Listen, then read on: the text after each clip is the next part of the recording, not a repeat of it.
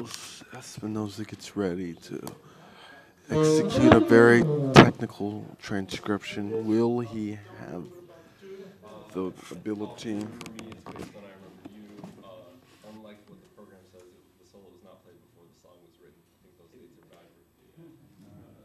Aha!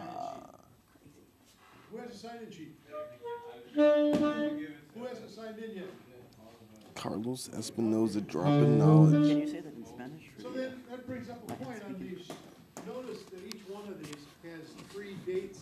So it'd be good when you guys come in to sign up, if you'd look in all music, try to find what year the tune was composed. You see, like the first one here, it says, let's look at which one here.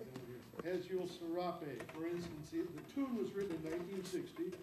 Victor Feldman's date, the person who composed it, and then when it was recorded, if possible. A lot of times it's going to be the same date, but sometimes it isn't. So if you could, she's looking up a lot of these. She would like for us to have those 3 dates on each one. Okay.